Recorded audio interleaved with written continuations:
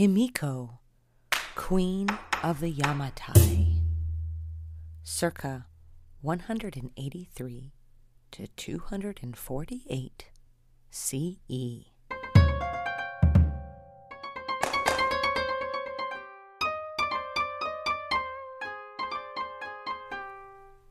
Sorcery, witchcraft, and magic. Such were the dark powers ascribed to the ancient Japanese ruler Himiko, who presided over the Yamatai realm and neighboring principalities in the 3rd century CE. Much of what is known about her and her kingdom comes from early Chinese historical accounts, specifically the Ho Han Shu and the Wei Zi, a section of larger document that contains information from Chinese envoys on the people and kingdoms of early Japan.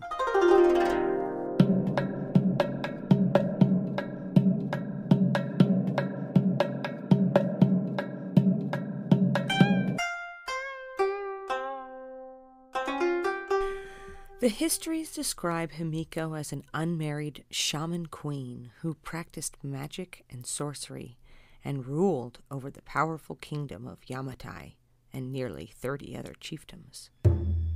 Portrayed as a mysterious and reclusive figure, Himiko came to power after a decades-long period of war and strife under a male ruler.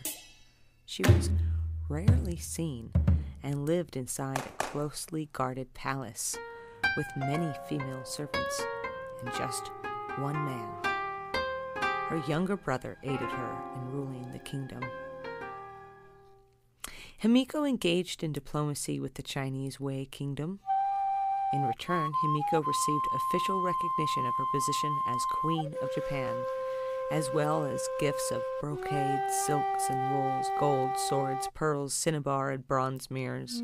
Historians report that Himiko died around the age of 65 and was buried in a large tomb with a sacrifice of 100 slaves. A period of mass instability followed her death.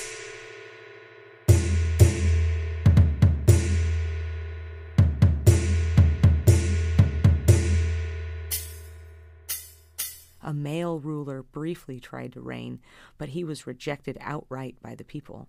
And finally, a female relative of Himiko's, a 13-year-old girl named Iyo, ascended to the throne and was accepted by the populace.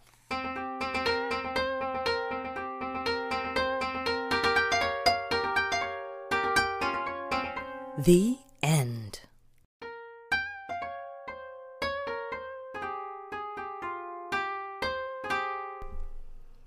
Story from All Hail the Queen, 20 Women Who Ruled, by Jenifer Orkin Lewis. Written by Schweta. Performed by Jennifer Joy, with music arranged from Apple Loops, and the video arranged from Internet Pictures. Thanks to everyone for their contributions, and I hope you enjoyed this compilation. Be well and enjoy. Bye for now.